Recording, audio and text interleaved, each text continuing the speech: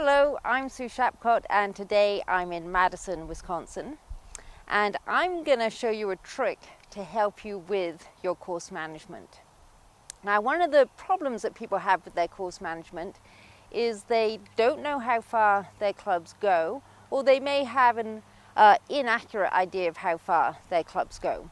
So in order to perform your best and shave some shots off your score, then you need to have an accurate idea of how far each of your clubs go when you're on the course. So I'm going to show you a systematic way of knowing that and remembering it. So what I have here is a Mevo. If you don't have a Mevo, then you can do this at a range that has top tracer.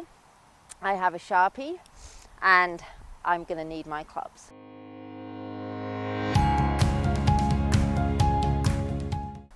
So what I'm going to use the Mevo for is it's going to give me the data that I need to know how far the ball is flying. So I'm going to set that up and I'm going to start out with my 7-iron.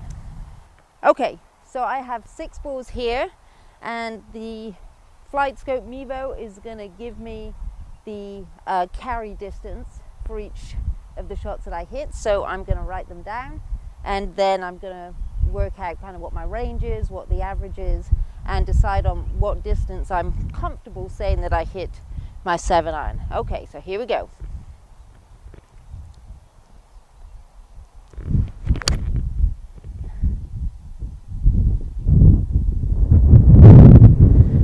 Okay, so that one was pretty good. That was a carry of 135.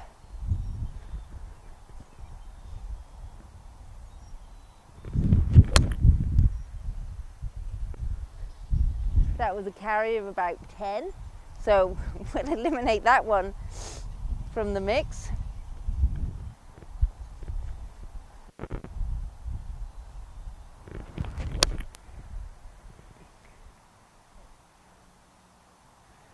That was a carry of 140.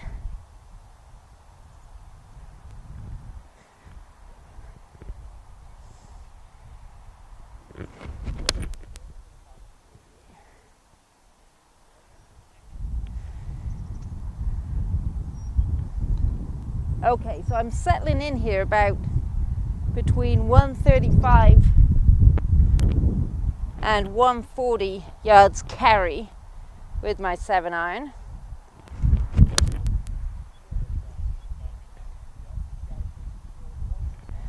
And I do think that it's important to know your carry distance as opposed to, or as well as your overall distance, because there's going to be holes that you need to hit over something or make sure you land it on the green, and that's where your carry distance becomes really important.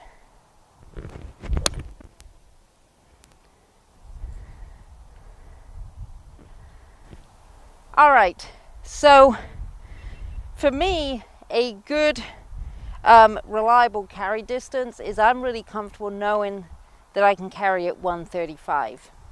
And if you don't play an awful lot and you don't kind of remember how far you hit each of your clubs, a great little trick is to just use your Sharpie. This is my 7-iron here, and I'm going to write in a place that I'm not going to see when I'm hitting, so I'm not distracted by it, but I'm just going to write how far that carry distance is.